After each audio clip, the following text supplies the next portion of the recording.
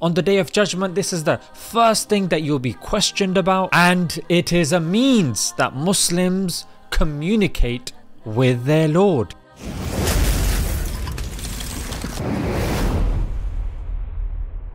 Assalamu alaikum guys, and welcome to another episode of Smile to Jannah. The Qatar World Cup 2022 will be taking place towards the end of the year. And of course, those of you following football, you'll know that the qualifying matches are now taking place. One such qualifying match really caught our eye, and it was the match between Tunisia and Mali. Tunisia beat them 1-0, mashallah, but it was what they did afterwards which was the real victory.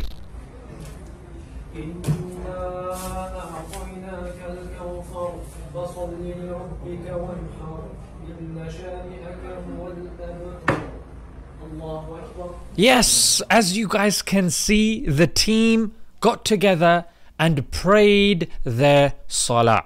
Those of you that don't know what salah is prayer in Islam, and this is the same way that the prophets like Moses and Jesus also prayed, with their head on the ground.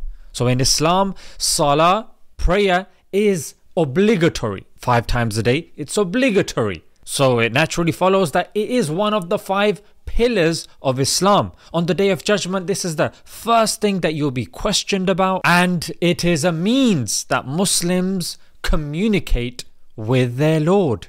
So again, we're seeing a people with fame, talent, money. Despite having all that, they are putting their heads on the floor in front of the one true God. Now, an atheist might be wondering, what is this, mate? What is the point of all this? But I say to you, Mr. or Mrs. Atheist, you also not only worship, but you continuously worship. Okay. What is this bearded brown bloke saying? What? He's lying, mate. I don't believe him. What are you talking about? Calm down, Dave. Look, let's say worshipping is knowing someone the most, loving someone the most, obeying someone the most, and praising someone the most. Okay, how can you as an atheist be knowing someone the most?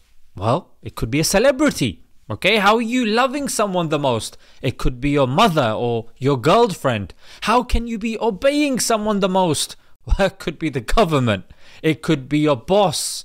And how can you be praising someone the most? As we're seeing in the current climate, of course, it could be your nation. So bearing all this in mind, Allah says in chapter 39, is it better to have loads of these masters? Yeah. Or is it better for you to have only one master? Those of us that know a bit of Arabic, we know that the word ruh, which is soul, comes from the word raha, which means ease. So in other words, our souls are inclined towards seeking ease. And the only way we'll attain this ease is from removing ourselves from the shackles of others and submitting to the one true God.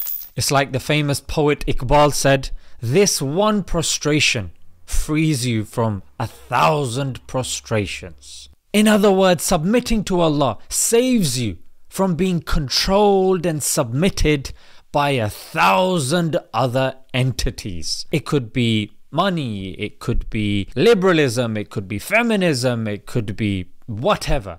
And those of you saying, yeah, but it's all about freedom. You're still being enslaved to God, mate. Yeah, but look, firstly, being absolutely free is not possible for a human being, because being absolutely free is a quality of divinity.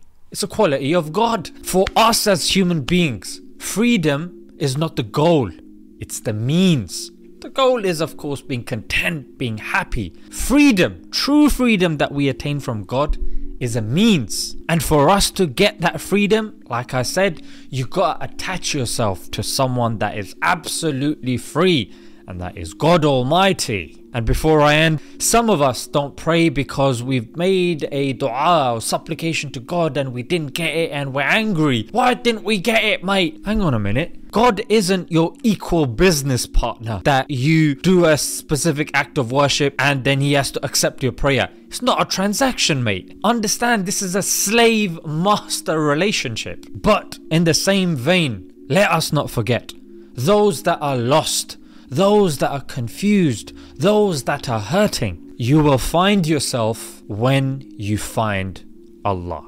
Let's leave it there, guys. Until next time. Assalamu alaikum.